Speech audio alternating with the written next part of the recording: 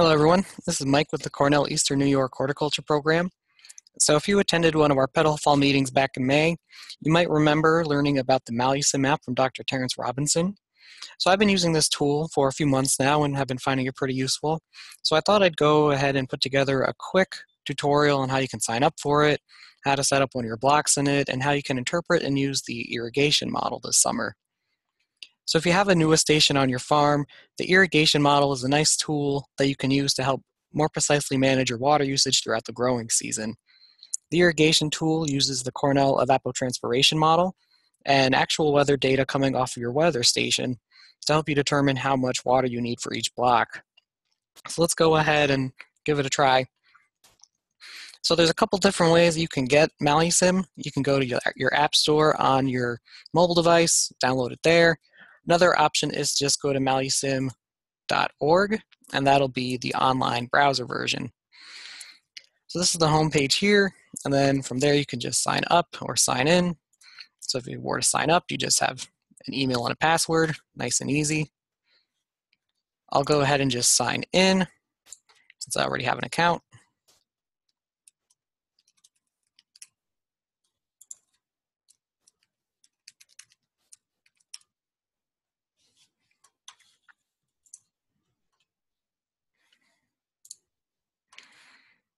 All right, so here's a couple blocks that we already have, but if you wanted to enter in a new block, and when you first get this, it'll be empty. You'll go to this green icon here and add a location.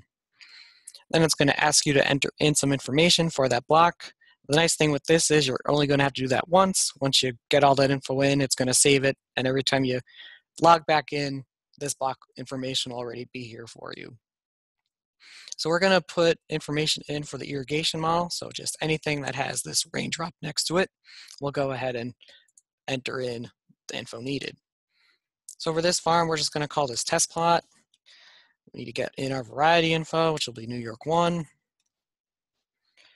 For the weather station, when you click in here, a map will show up, and then you'll just zoom in and pick whichever station you want. In this case, I'll go with Peru.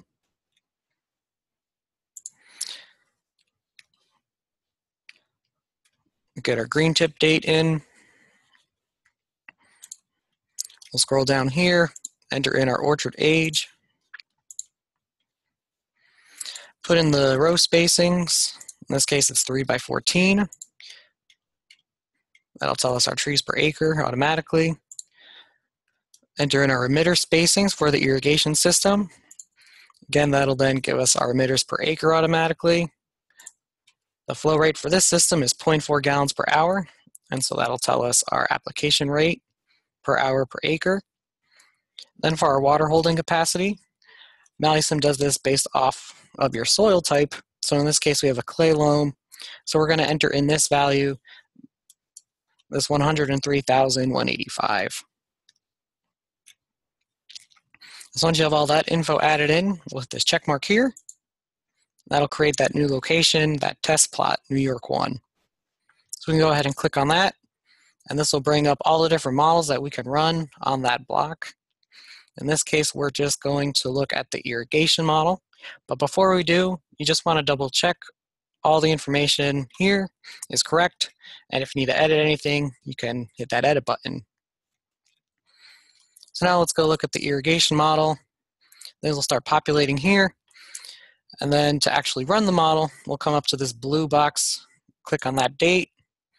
We'll choose today, July 2nd, and hit done.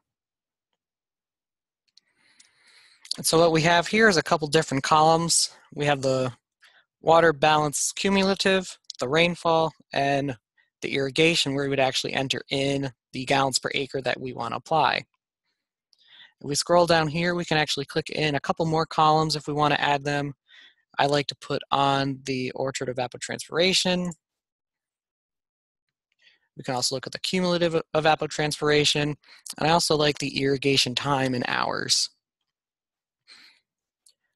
So as you look through here, the column to really pay attention to is this cumulative water balance column. And really, the way this works is we want to irrigate whenever we run about 20% of a deficit of our soil's water holding capacity. So in that case, in this block, it starts at about minus 20,000. So this is when we would want to start irrigating, and essentially when this column is highlighted is when we need to get some water on. So we can go ahead and adjust our rates in this column here, that irrigation gallons per acre. So in this case, let's just say we're going to put on 5,000 gallons on this day, which in this case for our system works out to about 8 hours. Then we could skip a day, do another 5,000.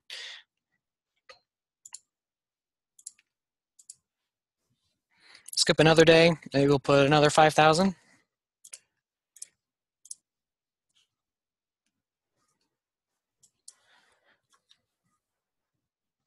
And maybe another 5,000.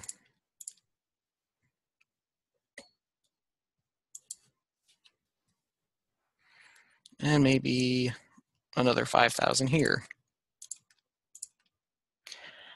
All right, so you can see it's supposed to be pretty dry, so that's quite a bit, but what we did now is get these numbers back down to over minus 20,000. So this block would no longer be stressed. And so here we can count up the total amount of hours that it took us. So 8, 16, 24, 32, 40 altogether for that week. So if we wanted to put that out, you could do it over a number of different days, or you could put it in different applications, but ultimately you want to get to about 40 hours for that week. And so if we scroll down here, we can see this graphically. This orange line on the bottom shows our water stress, and here's that minus 20,000.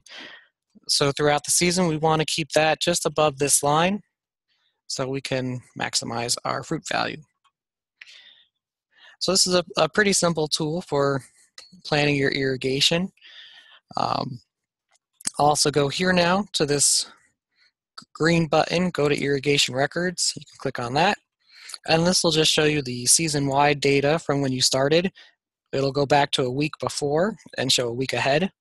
And then as we actually hit these dates, this will adjust the model so that these values are disappearing. And if you want to keep track of your irrigation through Excel, you have the option to click up here on this export data, and that'll download a CSV file. And we can click open, and you'll have this information in an Excel sheet.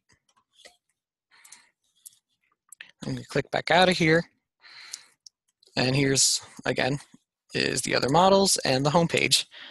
So as you can see, it's a pretty simple website, but pretty useful if you want to use it to try to schedule your irrigation. If you have any questions on this, feel free to give me a shout. You can email me at mrb254@cornell.edu or give me a call at 518-410-6823. Thanks.